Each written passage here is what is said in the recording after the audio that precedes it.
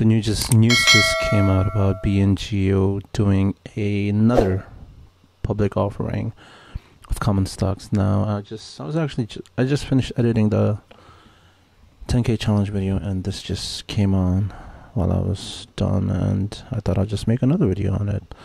Why not? So it did move down to 6%. Actually, it came close to 9%, so it came up a little bit. Now let's look at what's happening. So BNGO announces proposed underwritten public offering of common stock. Now this is different from the previous one that they did. We'll just carry on and I'll just show you why this is different.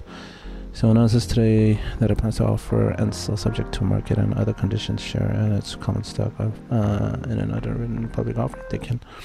There can be no assurance as to whether or when the offering may be completed, or the actual size or the term of the offering.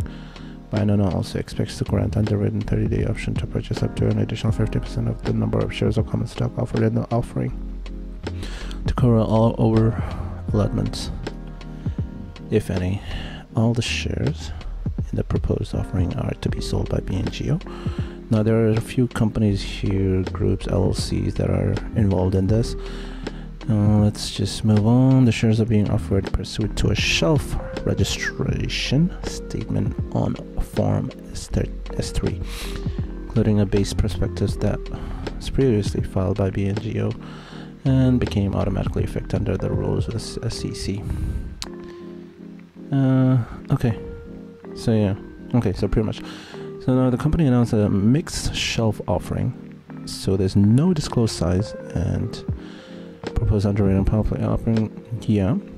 Now this shelf offering gives the company the flexibility to get the paperwork out of the way now and then offer the shares only when it needs the cash or like when the market conditions are good.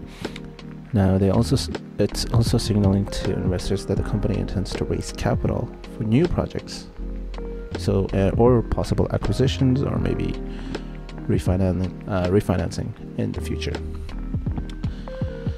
This could also be offered to ARC Genomics. You never know. Now this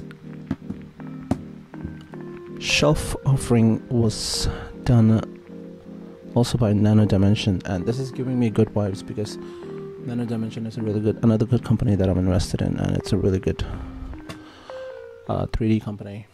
And yeah, I think I'm just gonna keep this short. So yeah, that was the news. So yeah, see you guys tomorrow. Take care.